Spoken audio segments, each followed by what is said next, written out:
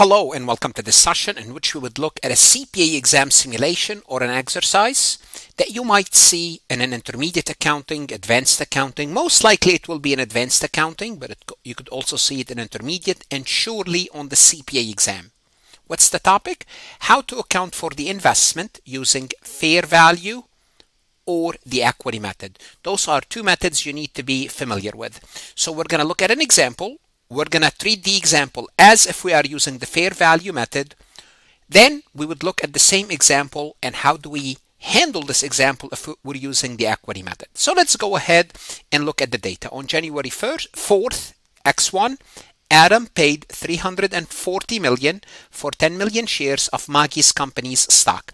So Adam purchased Maggie's stock. This investment represents a 30% interest in the net asset of Maggie and gave Adam the ability to exercise significant influence over Maggie's operation. Great. 30%, what does that mean? It means if you want to, you can use the equity method because it's more than 20 to 25%. 30% is more. However, Adam chose the fair value method to account for this investment. Therefore, we're going to assume first that Adam chooses the fair value because you have the option to choose the fair value. And first we're going to look at it as if Adam chooses the fair value. Then we would look at it if Adam chooses the equity method. What happened is Adam received dividend of $2.60 per share on December 15, and Maggie reported $230 million for the year ended X1. Okay, so far so good. The market value of common stock as of December 31st for Maggie was $32. Now, $32, let me just show you something real quick. We bought it for we purchased $340 million divided by 10 million shares. When we bought the shares, it was 34. By the end of the year, the share is $32. On purchase date, the book value of Maggie's net identifiable asset was $880 million. What's the net asset book value? It means assets minus liabilities based on book basis equal to net asset of $820 million. That's the net asset. However, the fair value of Maggie's depreciable asset with an average remaining life of 4 years exceeds their book value by $120 million. So if we add $120 million, we're up to $1 billion in asset. What does that mean? It means when we purchase the company, there is an additional $120 million in fair value in excess of book value, and those $120 million were part of their depreciable asset. And that's usually the case. If you own a building, warehouse, then they might go up in value because you purchased them a while ago. So what we did is we're going to have to account for those later, because if we are adding, because when we buy their asset, we're going to add this additional $120 million to the consolidated statement, and as a result, it's going to increase our depreciation. Why? Because this $120 million, that's excess asset value, because we report this at asset value. The remainder of the excess of the cost over book value for the net asset purchase was attributed to goodwill. We don't have to worry about this. But something you want to worry about if you're studying advanced accounting will go into any remainder will go into goodwill, but we don't have to worry about this in this example. So this is what we are giving. The first thing we're going to have to do is account for this investment using the fair value. So prepare all appropriate journal entries related to the investment during X1, assuming Adam accounts for this investment under the fair value and accounts for Maggie's investment in a similar to what it would use for securities for which there's no significant influence. So we're going to assume there's no significant influence. We're using the fair value and compute the effect on net income and the amount at which the investment is carried on the balance sheet as of the end of the year. So we have to do two things.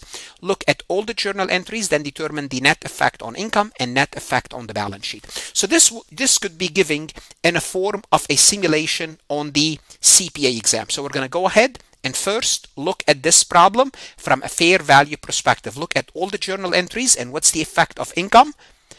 What's the effect on income, which is the income statement, and what's the effect on the balance sheet, which is the investment. Then we will proceed, change the scenario, and rather than the fair value, we would look at this investment using the equity method.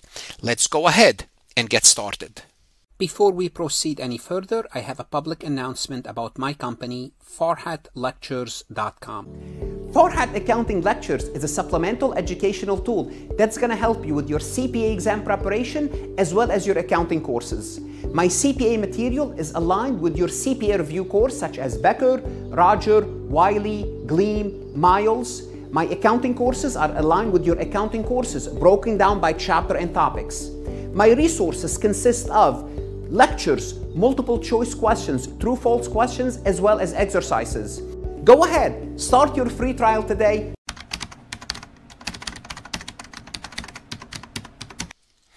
The first thing we're going to do is purchase the investment. On January 4th, Adam Bakery paid $340 million for 10 million shares of Maggie's common stock. Great. We debit investment and equity securities $340 million, credit cash $340 million. That's the original purchase. We purchased the investment, and that's how we purchased it. The investment represents 30% in the net asset of Maggie's and gave Adam the ability to exercise significant influence. Okay, we already know this. Adam chooses the fair value, which we're going to be accounting for this here. Adam received $2.60 per share on December 15 X1. Maggie reported net income of $230 million for the year end December 31st X1. Now, we need to know if we're using the fair value, we don't care about the net income because we are not reporting our investment based on net income. We're reporting the investment based on fair value. Therefore, we ignore this. Therefore, there's nothing for the $230 million. Do we have to report the $2.60 per share dividend? Of course we do. We have 10 million shares. If we multiply this by $2.60, we're going to get cash dividend of $26 million. So we are going to debit cash $26 million, credit dividend revenue $26 million. So now what we did is we accounted for the dividend. We don't have to worry about net income. So net income, if we're using the fair value, is not used to adjust our investment. The market value of Maggie's common stock as of December 31st was $32 million. $32 per share. $32 per share times 10 million shares, it's 320 million. What does that mean? It means by the time we got to the end of the year, the investment account should be written down by how much? By $2 per share. Remember what I told you, we purchased 340 million, we paid 340 million and we purchased 10 million shares. Therefore, the price per share when we purchased them was 34. Now the price is 32. Therefore, we are at a loss of $2 times 10 million shares. What we do is we debit loss on investment, unrealized goes to net income, and we credit fair value. Simply crediting the fair value would reduce the investment account from, so if we're looking at a T account here, if this is an investment account, originally we have 340 million, then we have fair value and we credit fair value 20. Therefore, on the balance sheet, it goes like 340 minus 20. The investment is reported at 320, which is what it should be at $32 times 10 million shares. Now, we prepared all the journal entries. Now the question is, what's the effect on income? What's the effect on income? Let's see. The effect on income is this. We reported dividend revenue, that's income, revenue is income. Then we reported a loss of 20 million. 20 minus 26 of revenue, 20 million of loss. The effect on income is 6 million.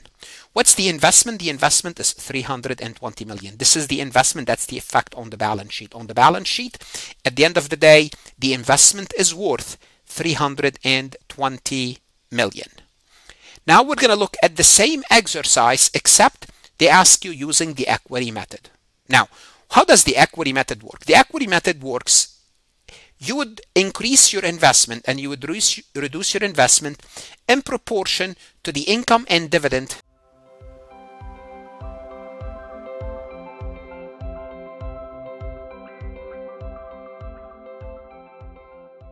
What should you do now?